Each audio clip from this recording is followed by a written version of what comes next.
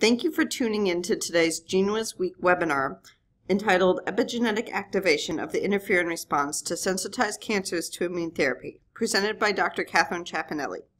Dr. Chiappinelli received her Ph.D. in Developmental, Regenerative, and Stem Cell Biology from Washington University in St. Louis under the supervision of Dr. Paul Goodfellow in 2012. She pursued postdoctoral studies at Johns Hopkins University with Dr. Stephen Balin, investigating the epigenetic control of immune signaling in cancer cells. Her research focuses on how epigenetic therapies can be used against cancer, specifically in the context of arming the host immune system to fight cancer cells. In 2017, she joined the George Washington University Department of Microbiology, Immunology, and Tropical Medicine as an assistant professor. Without further ado, here is Dr. Katherine Chiappinelli. Thank you. Today, I'm going to go over some basics of epigenetic therapy as well as immunology, and then talk about some of the work that we've done in this space in the epigenetic regulation of the non-coding genome and how that interacts with the immune system. So first I wanted to define epigenetics for everyone. This is a cover of Time magazine from about 10 years ago, maybe 8 years ago. And it was, covered in kind of a sensational way of why your DNA isn't your destiny. But really, what we think of as epigenetics is modifications to DNA transcription or DNA regulation that are not encoded in the DNA itself. And this is a schematic of how your DNA is packaged. So our DNA, which is negatively charged, is wound around positively charged histones here. These are your histone proteins. And there are lots of modifications to these histones that determine how our genes or non-genic elements are transcribed. So really epigenetic marks here are going to determine the transcription of the different pieces of our genome. So here you can see different histone modifications, that's these H3 modifications, as well as DNA methylation, so that's noted here. And then all of this is involved in packaging our DNA into tightly wound chromosomes. And I'm going to talk a lot about DNA methylation, and so this is a little intro slide on DNA methylation. This is an addition of a methyl mark at CpG dinucleotides, and this is added by a DNA methyltransferase. So if you have your two strands of DNA over here that I'm circling, you have your cytosine here, a methyltransferase can add a methyl group to that cytosine. And then during DNA replication, a different type of methyltransferase maintains that. So as you're replicating your DNA, the new strand is methylated by a maintenance methyltransferase. And these patterns in general are erased in very early development, reestablished in early development, and maintained through the remainder of development. And one of the ways that cytosine methylation can silence genes is it can recruit histone deacetylase chromatin remodeling complexes. So here's your methylated cytosine. There are proteins that bind to this called methyl cytosine binding proteins that bring in repressive complexes, such as the H-DAC complexes. Histone deacetylases remove acetyl groups from histones, and in general, acetyl groups are negatively charged and push away the negatively charged DNA from the histone. So acetyl groups are activating. So HDACs are going to silence the genome and promote a more condensed chromatin structure. So both of these, DNA methylation and HDACs, are going to repress transcription and compact the chromatin. So one of the things about cancer is that just as we can gain mutations and tumor suppressor genes to promote cancer, we can also have silencing of tumor suppressors. So on the left here, I show a tumor suppressor gene that has suppressive marks such as DNA methylation on the DNA, as well as repressive histone modifications. We can use drugs in cancer, including DNA methyltransferase inhibitors. The two that I'll talk about in my talk are called 5-azacitidine and 5-aza2-deoxycytidine, and we abbreviate them as AZA and DAC, to remove DNA methylation. We can also use HDAC inhibitors to inhibit these HDAC enzymes, produce more acetylation, and turn tumor suppressor genes on. And this is from 2007, so these have been used in the clinic for certain malignancies for quite some time, actually, so including for AML and CTCL. And there's now great interest in using them in solid tumors as well. This is just an example of one of the first clinical trials for the DNMT inhibitor azacitidine in AML, in adult leukemia. So going from the left here, this is at the beginning of the trial where all the patients are alive. The blue line is the DNMT inhibitor, and the yellow line is conventional chemotherapy. And you can see that the patients did significantly better on the DNMT inhibitor. So the idea of using these is to reverse epigenetic changes in cancer and thus be a good cancer treatment. So the Steve Balin's lab, before I joined the lab, had shown Sensitize work, showed that treating solid tumors with low doses of these epigenetic drugs could actually produce very interesting effects. So previously, the effects of these have really been seen in leukemia and lymphoma, but Steve's lab showed that low doses of demethylating agents caused growth inhibition as well as inhibition of self-renewal. And this just shows that low doses of these drugs spare the bone marrow from toxic side effects of high doses. So these low doses, I'm going to give an example here, such as 500 nanomolar of azacitidine, and you treat every day for 72 hours. And then there's long-lasting effects that include inhibition of tumor growth weeks later after this drug. So when I was in Steve's lab, I and other scientists did a very broad experiment in 77 epithelial cancer cell lines, including breast cancer, colon cancer, ovarian cancer, and lung cancer. So we both put these into immune-competent mice to assess tumor genicity, so we saw tumor cell inhibition, so inhibition of growth, as well as we isolated DNA to analyze the methylation, isolated RNA to analyze what was being transcribed, and protein to say which pathways were being turned on in these cells that inhibited cancer growth. So this is an analysis of the RNA pathways. We're looking at the gene sets upregulated common to 3 cancer types. We were most interested to see what was in common between the different solid tumors. And if you look in this pie chart on the left, about 20% of the RNA increase was actually immune-related. And note that in the downregulated gene sets, this was not the case. So when we look at the different cancers, we see that this is a good percentage of gene sets in all 4 of these are immune-related. And ovarian cancer actually had the highest number here. So we actually focused on ovarian cancer to figure out mechanism. And it turns out that DNMT inhibition upregulates the interferon response in cancer cells. So on the left here, I show our cell's interferon response. And this is any cell in our body's response, kind of innate immune response to foreign species. And these species can include things like viral double-stranded RNA. It can include cpGNA from bacteria. It can include bacteria cell surface proteins. These bind to sensors in the cytoplasm or on the cell surface, cause IRF signaling and upregulation of cytokines and chemokines, cause transcription of the type 1 interferons, alpha and beta, release binding to their receptor, and then activation of STAT signaling to cause transcription of interferon-stimulated genes. So these interferon-stimulated genes were the majority of what we saw as our response. So these are involved in apoptosis, viral RNA destruction, as well as antigen processing and presentation. On the right, I'm just showing you some examples of these interferon-stimulated genes in 2 breast cancer cell lines in red, colon cancer in blue, ovarian cancer in green, and then the DKO cell line. So this cell line is lacking the DNA methyltransferases, and we're just showing that upregulation compared to its parental cell line, so kind of a genetic mimic of azacitidine treatment. So the interferon response is activated, making the cells more immunogenic. In addition, we see upregulation of antigen processing and presentation. So this is a pathway in which all of the proteins in our cell are chopped up through the proteasome. They go through processing with TAP1 in the endoplasmic reticulum and the Golgi, and then they're presented in this cloverleaf structure that includes the HLAs, presented out here for recognition by host immune cells. And so we see this upregulated in general in colon and ovarian cancer, less so in breast cancer.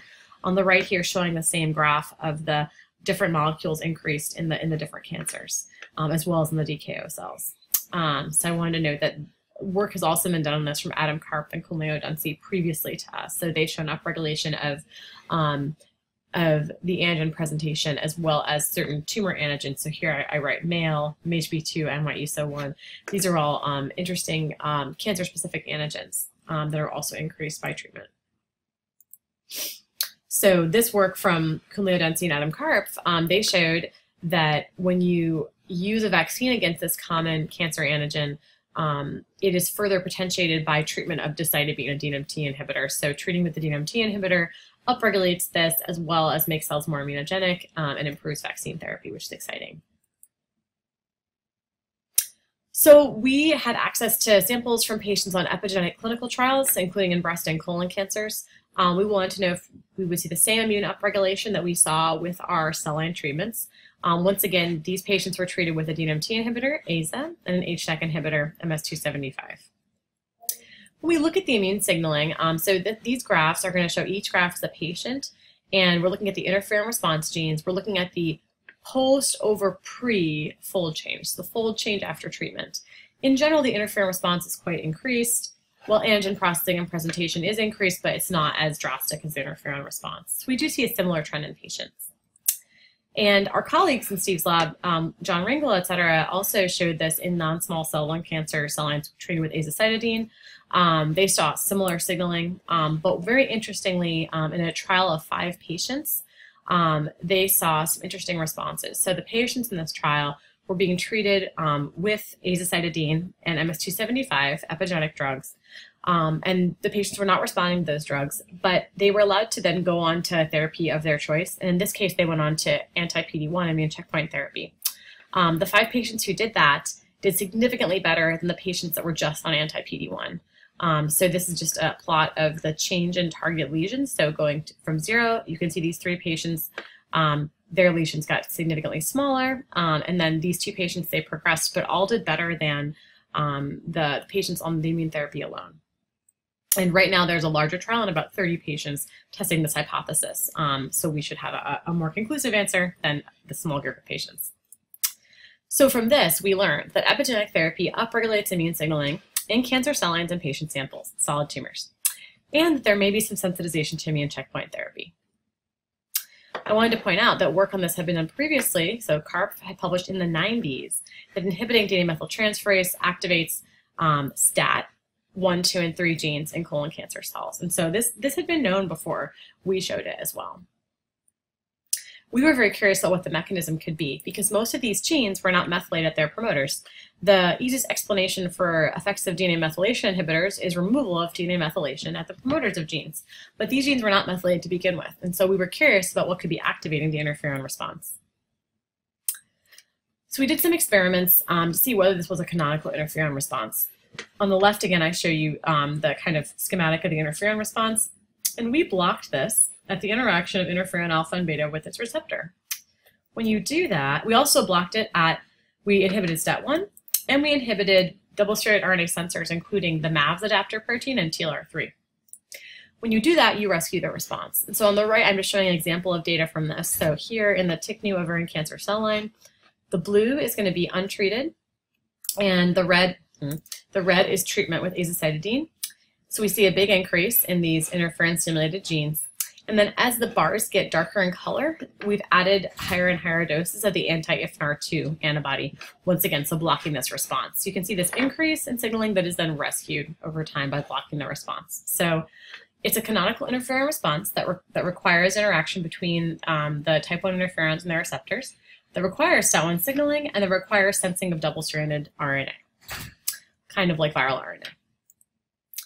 And we further showed that this was a result of cytoplasmic RNA by doing some experiments where we actually isolated nucleic acids from cells that had been treated with azacitidine and transfected into recipient cells. So here you can see that there are different sensors in our cytoplasm for different nucleic acids.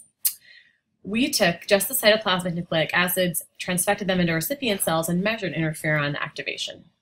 When we did that, you can see that the cytoplasmic RNA in 2 different cell lines significantly increased the interferon response, as did the poly-A fraction of that, while the DNA was not causing this response, and the non-poly-A RNA did not really either, pointing to us an RNA effect, likely poly-A RNA. So after all of this, we were very curious about what could be providing the double-stranded RNA. We obviously did not have a viral infection. We just had a drug treatment. And this gets us into the literature of what was termed in the 2003 sequencing of the human genome, junk DNA.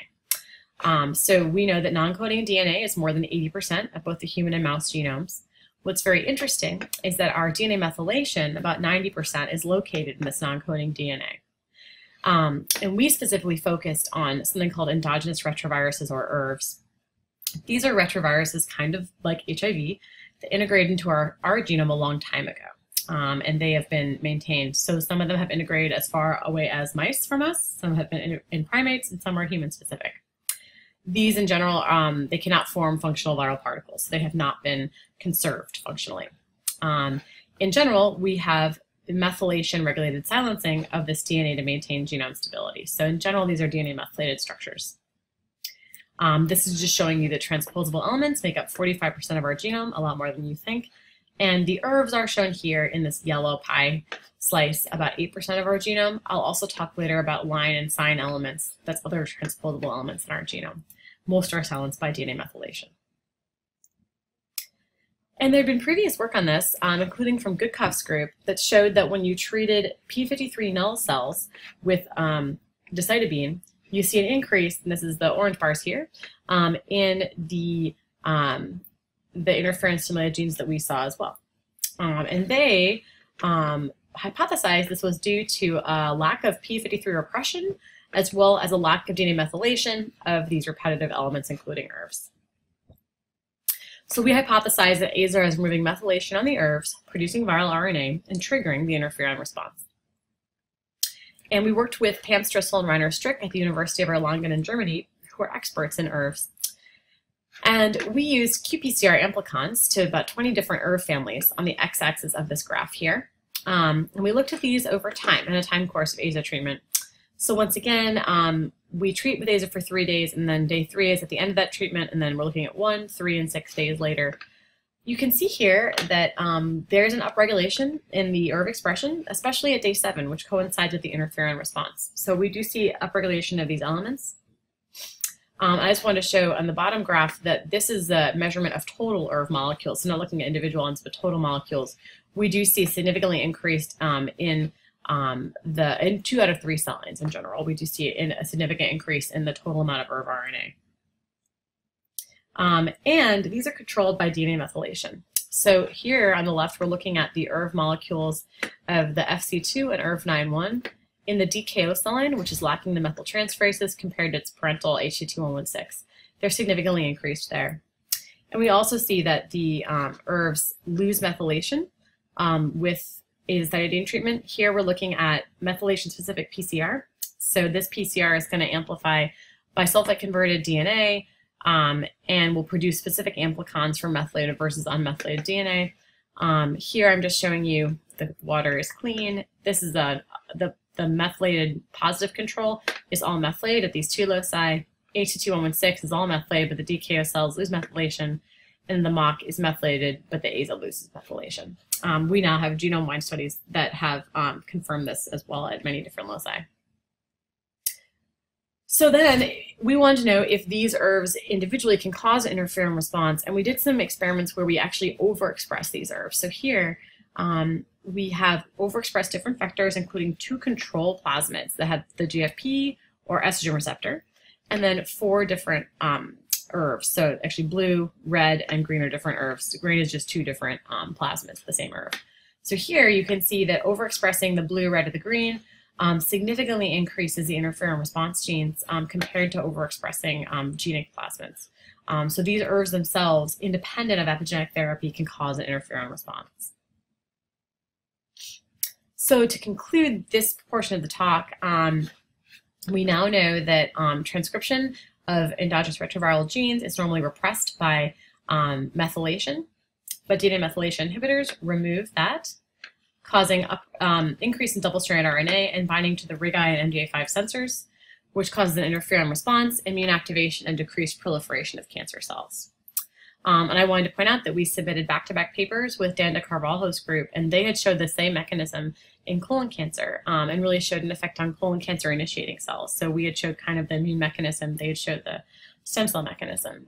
So that was really important, a really important kind of confirmation of our work with each other that we submit them together.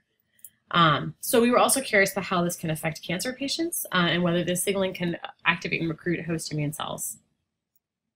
So to go into that, I wanted to give like a very quick kind of primer on host immune cells and immune tolerance in cancer, because not everyone's familiar with that. So this is from a really great review by Bob Schreiber and colleagues. So looking up here at the top, your normal cells do not express anything that we would call like danger signals. Cancers are caused by things like carcinogens, radiation, viral infection, inflammation, and mutations. And with these, tumors are going to express specific antigens that are different from normal cells. They'll also express ligands for natural killer cells. They'll also kind of secrete danger signals, showing that they're different from normal cells. We can then have intrinsic tumor suppression like senescence or apoptosis or repair, or as the cancer grows, immune cells can come back in. Here's your transformed cells.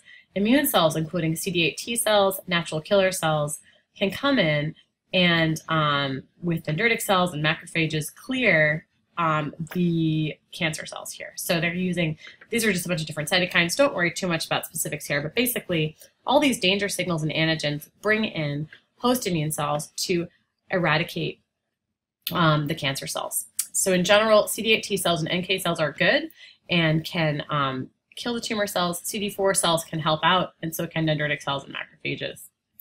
Okay, if that doesn't happen, the cancer cells can actually push back at the host immune system and come to equilibrium here, where you can see a lot fewer of the immune cells here, and some suppressive cytokines being released. And as is in the case with any cancers that are actually diagnosed, that are big enough to be diagnosed, they have something called immune escape, where you have suppressive ligands like PD-L1 in the tumor cells, IDO production by macrophages, all of these things that are going to suppress the host immune system so that it cannot attack the cancer. There are also things like CTLA-4, which is on CD8 T cells, which is an inhibitory molecule, as well as suppressive cells called Tregs and myeloid-derived suppressor cells.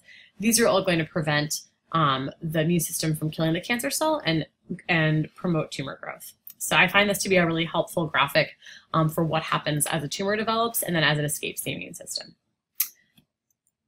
So something that has been very much in the news lately for the past decade, I would say, is the use of cancer immune therapy. So to reanimate our T cells to attack tumor cells is the breakthrough of the year in science in 2013. And something that we've known for a long time in ovarian cancer. On the right here, I'm showing overall survival of ovarian cancer patients, is that having T cells in your tumor is a very good marker for prognosis. And so here we're just looking at the survival over time of patients with intratumoral T cells compared to those without them. So we've known for a long time that this is important. We have not had the tools to activate our host immune system to fight the cancer yet.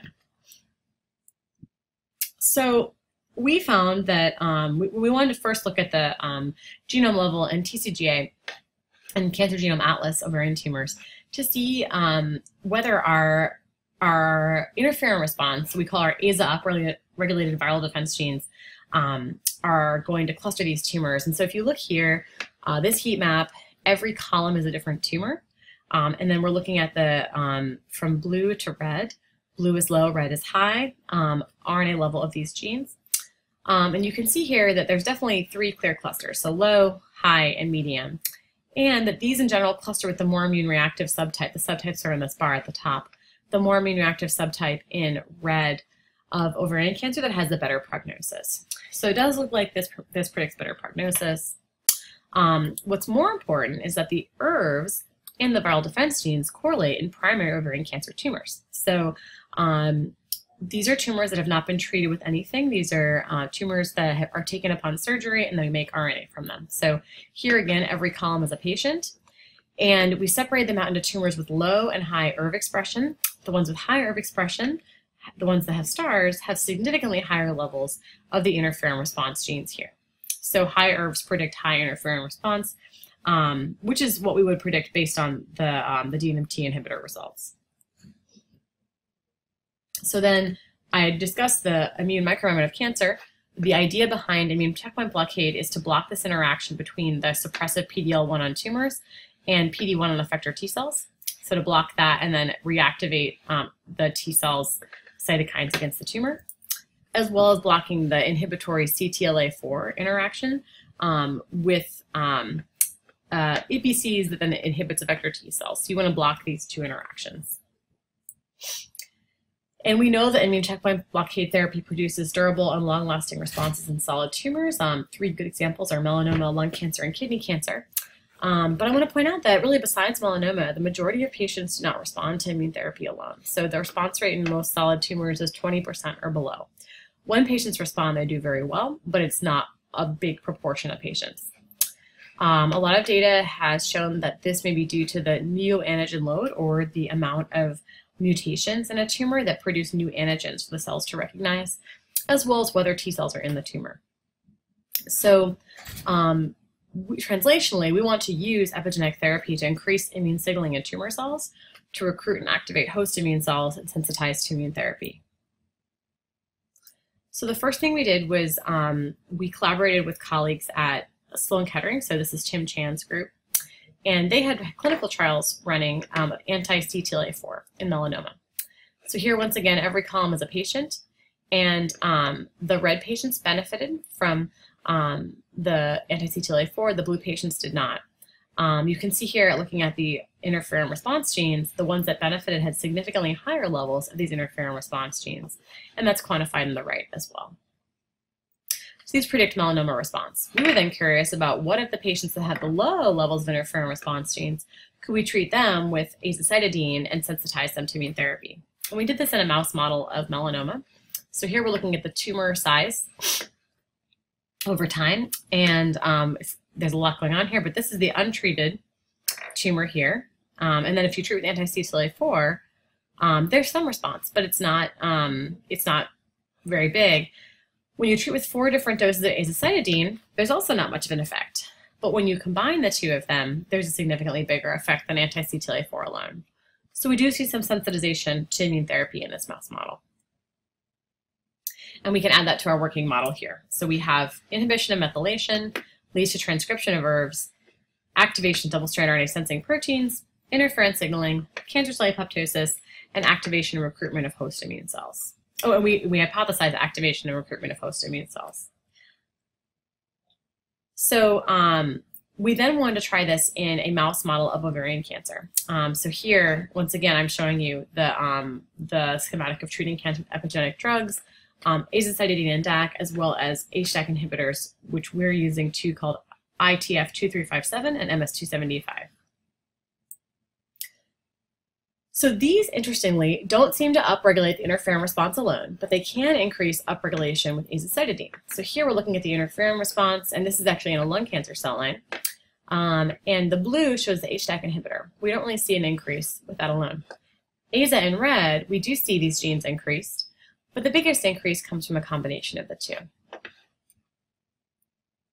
We were curious to see if ERVs were upregulated by the combination, and at these 2 loci, we do see that while the HDAC inhibitor alone does not do much, AZA increases them, and the combination increases them further. Right now in my lab, we're doing a genome-wide analysis of ERVs after DMT inhibitor and HDAC inhibitor treatment, and James McDonald's in my lab is working on this. So this is just a browser shot. We are combining ATAC-seq, so looking for open chromatin, that's the first 4 tracks, and we're looking at open chromatin here in the green peaks, with methylation, so MeDip, which is immunoprecipitating methylated DNA, and those are the red peaks, combined with restriction digest that only digests unmethylated DNA, so that those are the green here. So for example, this is a region that has gained unmethylated DNA in the AZA treatments. And then RNA-seq, so looking at the RNA-seq in blue of which RNA is transcribed. We have this for 7 different cell lines with 4 different treatments, as you can see here. And we're currently analyzing which ERVs are increased. In general, we see that the azacitidine has the biggest effect on ERV transcription, and that methylation is controlling these more so than the HDAC inhibitor activation of these. And I wanted to show published work on this as well. So this is not our work, but work from Ting Wong and Christoph Plass' group that showed that treating with DNMT and HDAC inhibitors can induce the cryptic transcription start sites. So a lot of these are these LTRs, these long terminal repeats, An expression of these is further increased by combination of the HDAC and the DNMT inhibitors. And over here, we're just looking at what type of DNA this is. So the combination, so either DAC, decitabine, or the HDAC inhibitor, or the combination, increases repetitive DNA, especially these LTRs, or ERV elements. And work from Peter Jones' lab, showed that actually combining 5-azacitidine with vitamin C increases this viral mimicry, this interferon response. So here, the vitamin C alone doesn't do much, but the azacitidine does, and the combination of purple is better than the azacitidine alone. The mechanism there is that vitamin C can be a cofactor for the TET enzymes, which remove methylation. So it's very interesting. So we can add this to our working model here. We were very curious about how the epigenetic drugs affect the host immune cells and their relationship with cancer cells. So if you look at this, we know that we have interferon signaling, cancer cell apoptosis, and sensitization to immune therapy, but we don't know how the activation, if there's different immune cells in the microenvironment and whether these are being activated. So we use an immune competent model of ovarian cancer here, where we injected what are called MOS cells. These are mouse ovarian surface epithelium cells. So that's cells derived from the surface epithelium of a black 6 mouse that are transformed and can actually grow as a cancer cell line. Inject these into the peritoneal cavity of the mouse. So it's a syngeneic model, and then treat with azacitidine, HDAC inhibitor alternating, plus anti-PD-1 to block the immune evasion. Once again, reminding everyone that the anti-PD-1 inhibits the interaction between PD-L1 and PD-1 to activate effector T cells against the tumor. And just to show you that we're seeing the same thing in mice as in humans, we do see activation of these viral defense genes at day 3 and day 10 of AZA treatment. And we also see activation of mouse ERVs. So this is just showing you the mouse genome. ERVs are about 5% of the mouse genome, and this is just showing the different structures of these different mouse ERVs. They also have lines and signs. And we do see upregulation, although the pattern is a little different. So here we see upregulation at early time points in red, but then we do see some downregulation later on. I think because of the interferon response we're activating, it has lots of things that destroy viral RNA. In vivo, we do see a more consistent upregulation. This is taking the tumors out of the mice at the end of the experiment. We see a more consistent upregulation of especially these IAP elements. So the immunological results here, we took the tumors, the ascites in the tumors, and we did immunophenotyping of the immune cells there. So these are going to be very busy graphs that have 12 different groups on them. So here, I'm just going to go through them quickly. The white is MOC, green is gray is anti-PD-1, blue is HDAC inhibitor plus anti-PD-1, green is another HDAC inhibitor plus anti-PD-1, red is AZA plus anti-PD-1, light purple is AZA plus MST75 and then add anti-PD-1, light orange is ITF plus AZA, another HDAC inhibitor, and then adding anti-PD-1. So I'll try to summarize these results. Really, there was a significant increase in T cells in the immune microenvironment in all of the AZA-treated groups, so all of the right 6 groups here.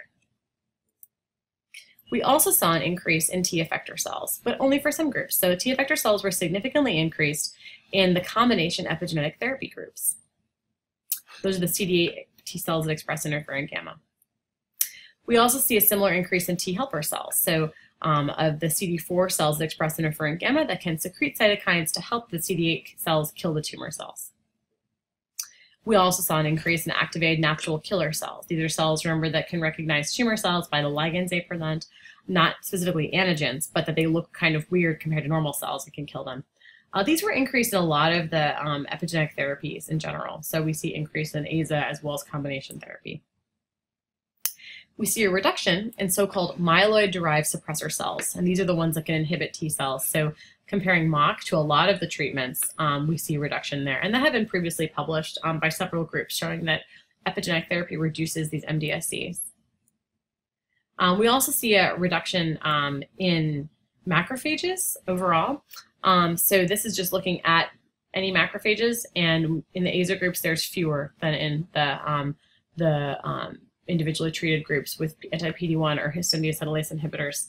I want to clarify that we just did very broad macrophage stain here, and now we're characterizing M1 versus M2 macrophages.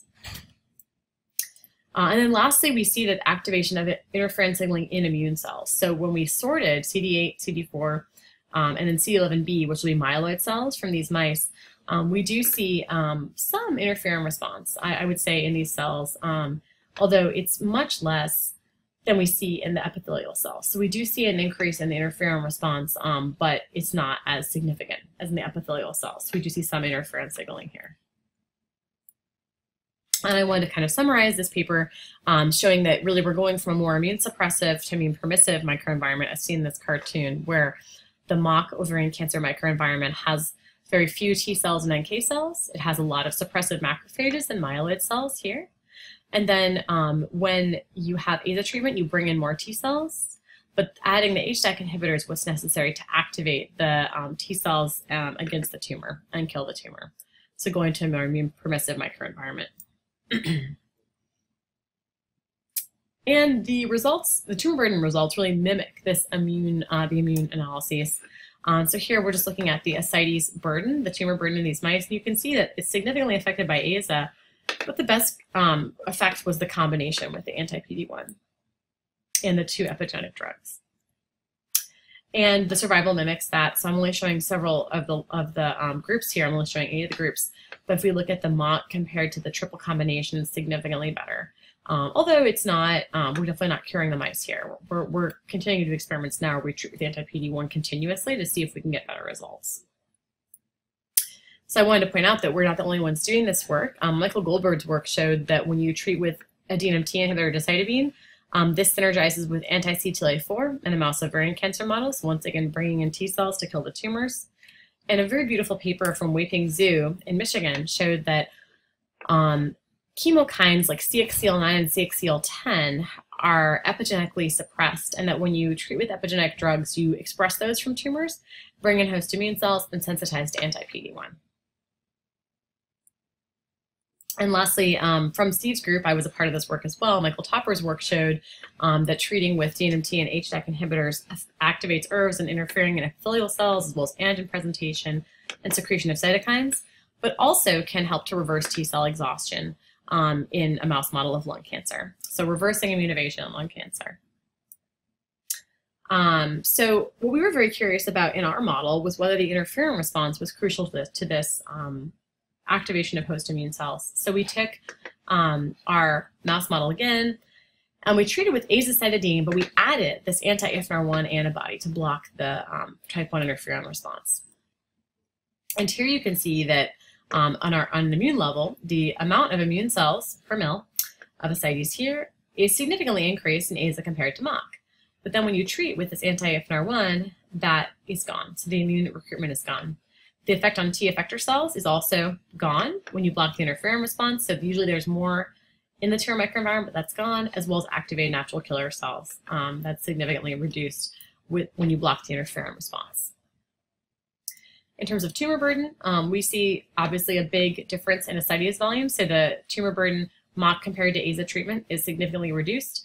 But then when you block the interferon response here, that difference is pretty much gone. So we need to have the type 1 interferon response to have this AZA effect.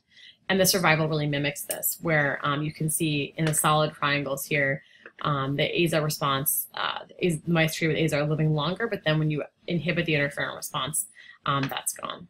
So it's definitely necessary in this context. Some interesting results from our work is that really the tumor burden here is controlled by immune cells in the combination arms. So what I'm showing you here is the ascites amount. We are comparing the black 6 mice, the immune competent mice, to the same experiment done in NSG mice, mice lacking T, B, and NK cells. And note that the response, that the mock and the 2 HDAC inhibitors in blue and green look very similar, and the AZA actually looks quite similar. And so we think this is due to cell intrinsic effects of the interferon response. But the combination groups, the adding of the HDAC inhibitor looks like it only benefits the immune competent mouse model. And so in these combination groups, the tumor burden is controlled by immune cells. And this is also true for the The effects of the anti-Interferon antibody, once again, I'd already shown you this graph on the right of the black 6 mice, how blocking the interferon response reduces the AZA effect significantly, but then in NSG mice, this does not matter. So we need to have immune cells to control the response. And sorry, I already showed you this slide. So what I also wanted to show was more recent data from Ben Youngblood's group that showed that epigenetic silencing of certain genes in T cells is really important for the activation of T cells. And so they showed that that naive T cells can have de novo DNA methylation to turn them into T effector cells to kill the tumors. But then there's lots of methylation that happens to make exhausted T cells, so that PD-1 blockade is less effective on these because the T cells are already exhausted. But when you treat with a DNA demethylating agent, DNMT inhibitor, you reverse the exhaustion of these T cells and make anti-PD-1 blockade much more effective. So Youngblood's group really focused on the immune cells to show that these DNMT inhibitors can have great effects on the immune cells, plus the effects that we've shown on the tumor cells to create a much more robust immune response. So in general, then, I've shown you that when we inhibit DNMTs, we cause expression of ERVs, activation of double-strand RNA sensing proteins, and interferon signaling, cancer cell apoptosis, as well as activation and recruitment of host immune cells and sensitization to immune therapy. We've also shown that HDAC inhibitors can play a role here of activating the expression of these repetitive elements, including ERVs. And then there are also direct effects on T cell gene transcription, shown mostly by other groups, including Ben Youngblood's group, as well as Michael Topper and Steve's lab, that will reverse exhaustion of T cells. So our ongoing work really involves analyzing results from clinical trials that are happening in lung cancer and ovarian cancer, combining DNMT inhibitors and in some cases HDAC inhibitors with anti-PD-1. And so we're following those trials to see how the patients respond. We also will be able to analyze the samples from those trials to see whether we're seeing the same immune activation, interferon response activation that we've seen in cell lines as well as in mouse samples. So I'd like to acknowledge my lab on the left here, as well as leadership at the GW Cancer Center. I talked mostly about work that I had done in my postdoc and then finished up here, but working with Steve Balin and Cindy Zano at Johns Hopkins, as well as I mentioned my collaborators at the University of Erlangen. Our whole genome work we've been doing with Ting Wang at WashU. He's been a great help and collaborator. And I want to acknowledge funding from NCI as well as the Mathers Foundation.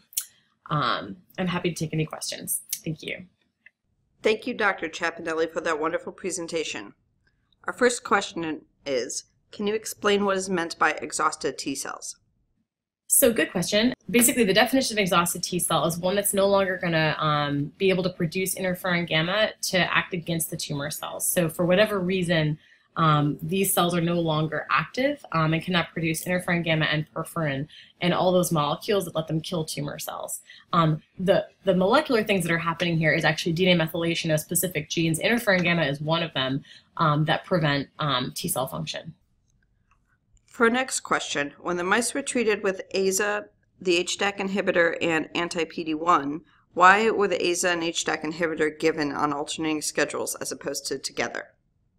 Oh, good question. So I didn't explain that. That's work that was done by Michael Topper that's published in his paper that I referenced here, where he showed that alternating these drugs is more effective than giving them at the same time. And that's because HDAC inhibitors can prevent cell cycle progression. Because DNMT inhibitors mostly affect the DNMT1 enzyme, and that's really responsible for maintenance DNA methylation, as in methylation of the newly made DNA strand during DNA synthesis. Cells need to be going through S phase for this drug to work. And so if you would treat at the same time, the azacitidine has no effect. To your knowledge, has this combination been used in clinical trials for treating patients? I think there have been some in AML, but that was not better than AZA alone. The problem is a lot of the clinically available HDAC inhibitors are quite toxic, like romidepsin is very toxic. It inhibits a lot of HDACs. So there's about 11 different HDACs. And the ones we use are very much like nuclear HDAC specific, so HDAC 1 and 2. And those are the ones that are in clinical trials right now, which is the triple combination. So DNMT inhibitor, HDAC inhibitor, and anti-PD-1. So I think we will learn a lot more from those. Yeah, hopefully. Why do you think that the combination of drugs gives a better response mechanistically? Yeah, I think it's twofold. So one is that, a big problem in cancer is what we call an immunologically cold microenvironment where the tumor has no T cells there to begin with, right?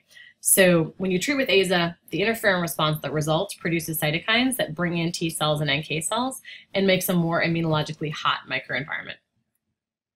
Then when you add anti-PD-1, you're activating those T cells against the tumor if they've been exhausted.